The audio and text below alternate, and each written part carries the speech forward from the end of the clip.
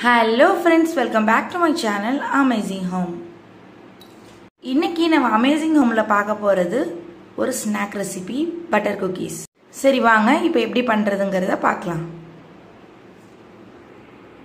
ஒரு க்ளீன் பவுல் எடுத்துட்டேன். அந்த க்ளீன் பவுல்ல வந்துட்டு ஒரு 1/2 கப் கிட்ட நான் brown sugar வந்துட்டு நான் ஆட் பண்ணிக்கிறேன். இது மிக்ஸில வந்துட்டு ஒரு ஓட்டிட்டு தான் நான் வந்து ஆட் பண்றேன். அப்புறம் அதே கப்ல வந்துட்டு unsalted பட்டரை வந்துட்டு உருக்காம ஜஸ்ட் ரூம் டெம்பரேச்சர்ல ஆட் பண்ணிக்கிறேன். இப்போ ஒரு whisk வச்சிட்டு இத வந்து நல்லா நான் mix பண்ணி விட்டுக்க போறேன்.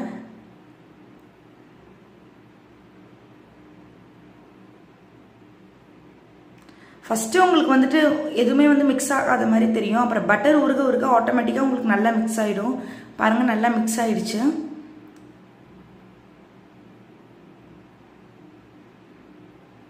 இந்த டைம்ல ஒரு டீஸ்பூன் அளவுக்கு வெனிலா எசன்ஸ் நான் விடுறேன்.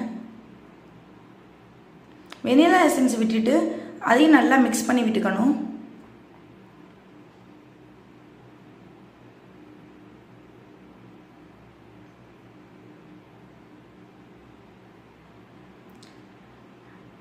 ஒரு பேக்கிங் பவுடர் வந்து ஒரு டீஸ்பூன் எடுத்துட்டு அதையும் ஆட் பண்ணிட்டு அதையும் நல்லா mix பண்ணி விட்டுக்கிறேன். எப்பொழுதும் நீங்க பேக்கிங் பவுடர் இல்ல ஏதாவது ஆல் பர்பஸ் ஃப்ளோர்லாம் வந்துட்டு நீங்க ஆட் பண்ணிட்டீங்க அப்படினா சலிச்சே நீங்க ஆட் பண்ணுங்க. ஏன்னா இந்த லம்ஸும் இருக்காது. இப்போ வந்துட்டு நான் 1 கப் வந்து வீட் ஃப்ளோர் எடுத்துக்கிறேன். அதையும் வந்துட்டு நான் சலிச்சு தான் ஆட் பண்ண போறேன்.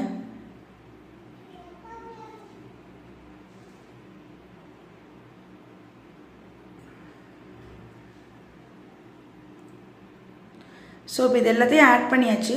இப்போ வந்து கையை வச்சு இத வந்து நல்லா வந்து நம்ம பிசைஞ்சு விட்டுக்கணும். லைக் சப்பாத்தி மாவு இருக்குலையா அந்த கன்சிஸ்டன்சிக்கு நம்ம பிசையணும். பாருங்க இந்த டோ ரெடி ஆயிடுச்சு.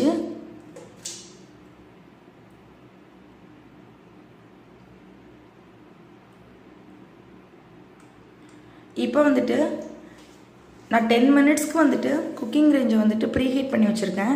ஸோ அந்த டோவில் வந்துட்டு எடுத்து உங்களுக்கு எந்த ஷேப்புக்கு வேணுமோ அந்த ஷேப்புக்கு வந்துட்டு நீங்கள் வந்து ஷேப் பண்ணி நீங்கள் அந்த ட்ரேயில் வைங்க. ஸோ என்கிட்ட பட்டர் ஷீட் இல்லைங்கிறதுனால நான் ஃபாயில் ஷீட் யூஸ் பண்ணுறேன். உங்கள்கிட்ட பட்டர் பேப்பர் இருந்துச்சுன்னா நீங்கள் அதை யூஸ் பண்ணுங்கள். நான் வந்து ரவுண்ட் ஷேப்புக்கு தான் நான் வந்து பிஸ்கெட். ஸோ நம்ம பிஸ்கெட் எல்லாத்தையும் வந்துட்டு ரவுண்ட் ஷேப்புக்கு வந்துட்டு நம்ம செஞ்சு வச்சாச்சு.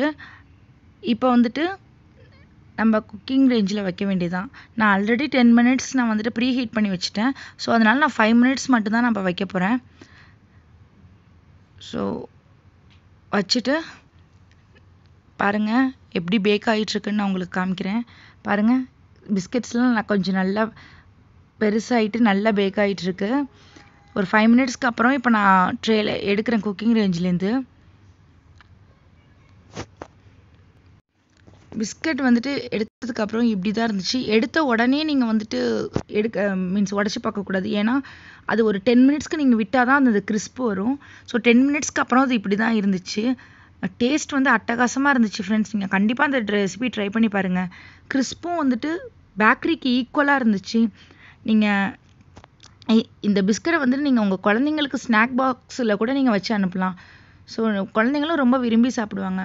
இதில் வந்துட்டு எதுவுமே வந்து நம்ம எல்லாமே ஹெல்த்தியாக தான் நம்ம ஆட் பண்ணியிருக்கோம். லைக் வீட் ஃப்ளாரு இல்லை ப்ரௌன் சுகரு பட்டர் இதெல்லாம்.